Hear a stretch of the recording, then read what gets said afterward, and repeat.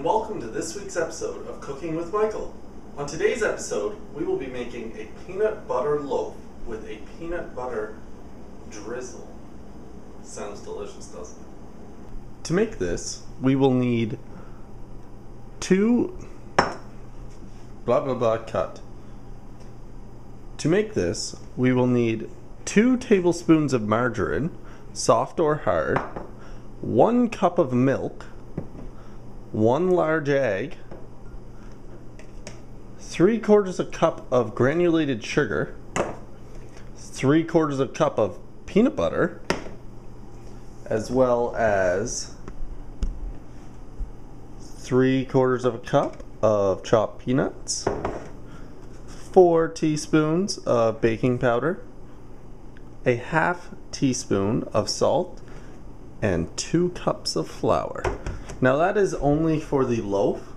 I will tell you what needs to go into making the peanut butter drizzle later on. So first what we have to do is combine the peanut butter, margarine, and sugar in a bowl. I softened the hardened margarine slightly just to make it a little bit easier.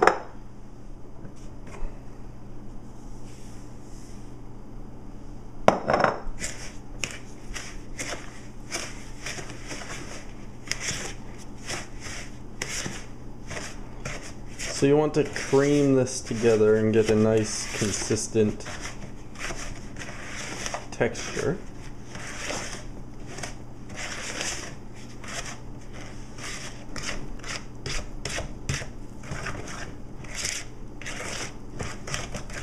Alright, so there we have the sugar, peanut butter,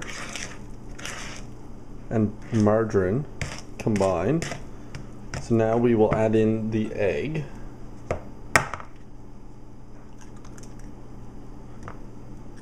Being sure to get no shell.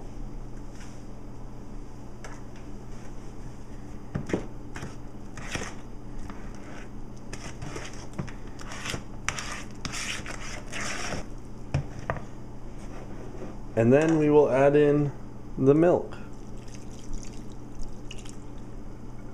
Now you'll want to do this gently as to not splash it everywhere.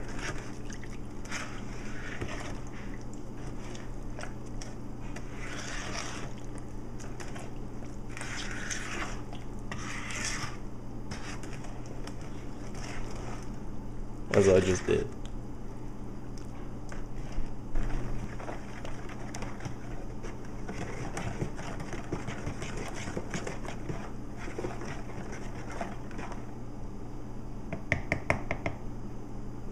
I'm actually going to switch to a whisk for this. It will make it a little bit easier. You could also use a electric blender. Now that is mixed there nice and evenly. So what I will now do is move over to the bowl of flour. So what we will do here is combine the chopped nuts,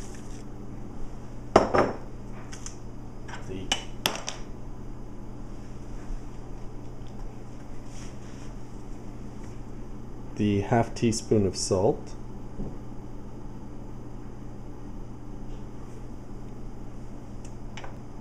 four teaspoons of baking powder,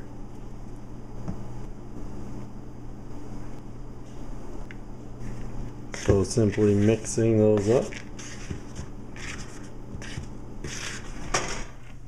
Take our peanut butter mixture and add that in. Now mix this together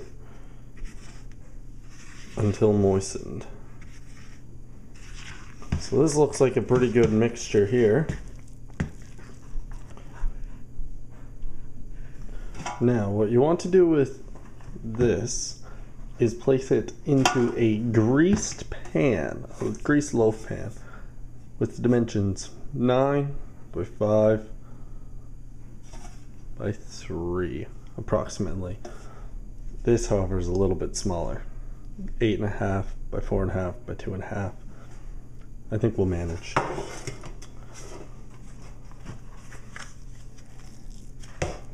Hopefully.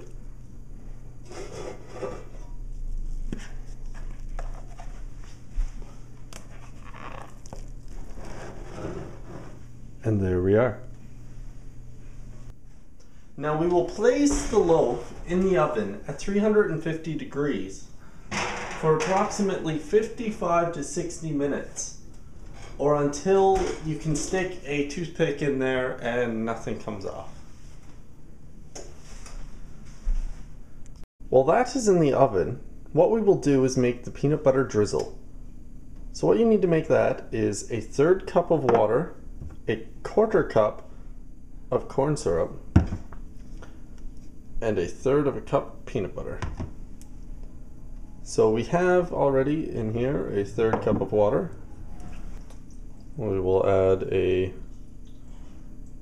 1/4 cup of corn syrup, if it ever comes out of the bottle.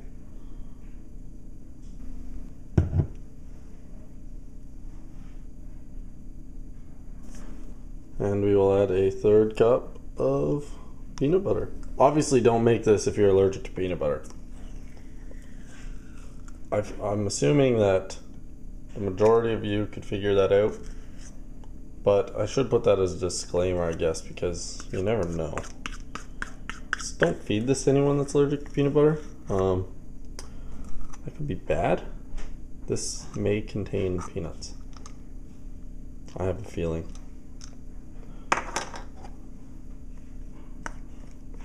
Just get all that in there. And then start mixing. Let's get everybody.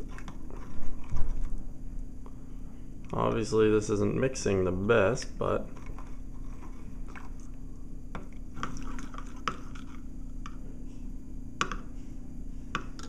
alright, so I've given up on mixing it in this. So what I will do is switch to a larger bowl and a fork, transferring the peanut butter mixture.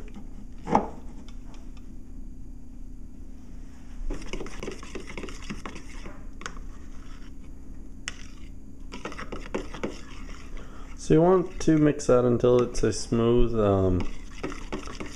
mixture. Mine is not quite entirely smooth. I've never done this before, honestly. I don't know how smooth is smooth. So, this looks pretty good to me. It may separate if you have it sitting for a while, so be sure to mix it again before you use it. Alright, so my camera died. So I've removed it from the oven, allowed it to cool for 10 minutes, approximately, and then placed on a wire rack. Now what I will do is take the peanut butter drizzle and cover. I'm not so much drizzling as completely covering the peanut butter loaf. So I've put down this tin foil. You could use wax paper, however, I didn't have it. So let's see how this goes.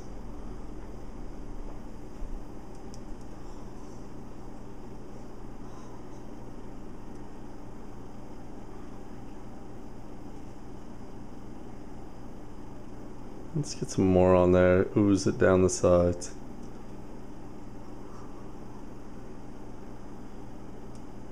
That looks delicious. I think it's about ready to eat. Although, I'm going to transfer it to a tray and place in the fridge so that the drizzle will solidify a little bit, so it will be easier to cut. Alright, so I have chilled the peanut butter loaf, and now it's time to cut and eat. So let's take a slice right off the end.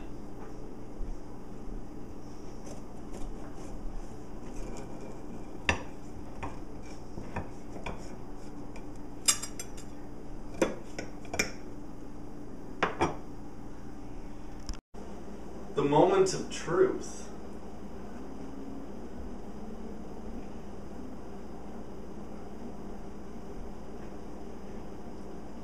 This is amazing. Definitely have a big glass of milk when you eat this. Thanks for watching this week's episode of Cooking with Michael. Be sure to check out my other videos and tune in next week where we will be cooking who knows what.